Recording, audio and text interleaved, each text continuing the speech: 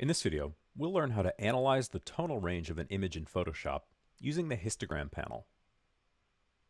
Tonal range is one of the most fundamental properties of a visual image, and understanding it is key to your ability to make, edit, and evaluate images.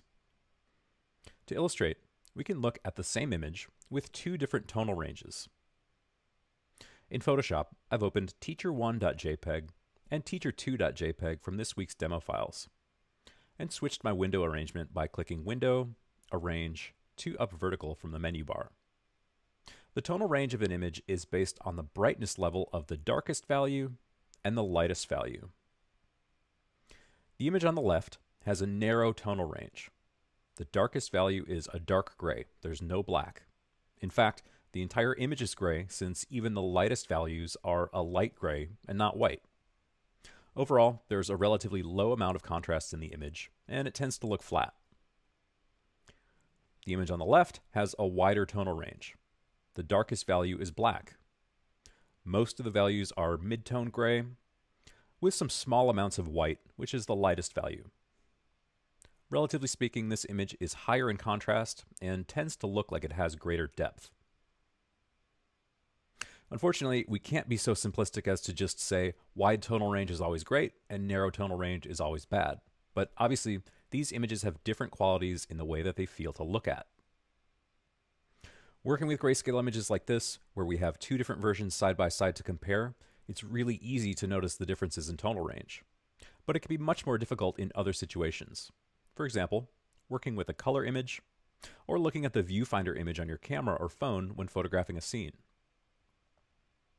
Luckily, Photoshop has a tool called the histogram, which can take a lot of the guesswork out of analyzing the tonal range of an image.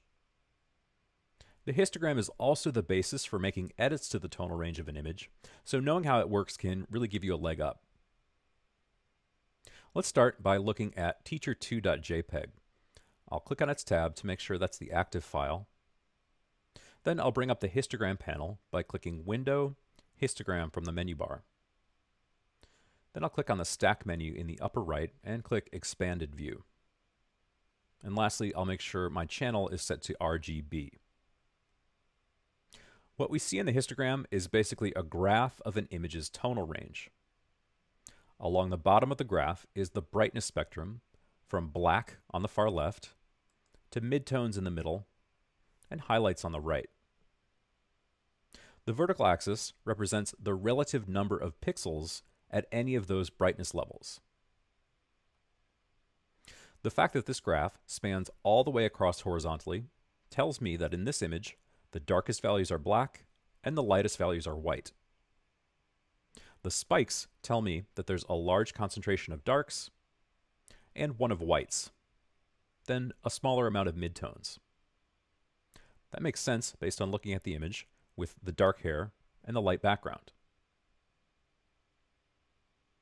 Now let's compare to teacher1.jpg. I'll click on its tab to make it the active file, and notice how the histogram has changed. The graph is now crunched into the center of the brightness spectrum, and that makes sense, since the darkest value here is a dark gray, and the lightest is a light gray. There's no white or black in the image. Notice though how I still have the same two peaks, they're just in the midtone range.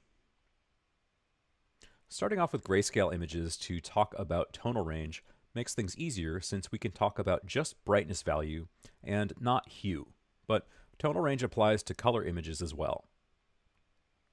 Let's close out of those two files.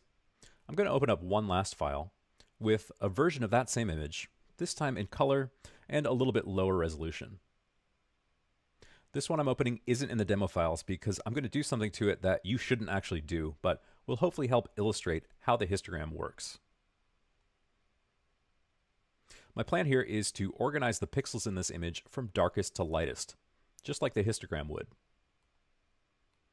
So I'll start by stacking up all the darkest pixels, then the midtones, and finally the highlights. Now I'm organizing this by eye, and it's a little bit tedious, so of course I'm making mistakes that Photoshop wouldn't.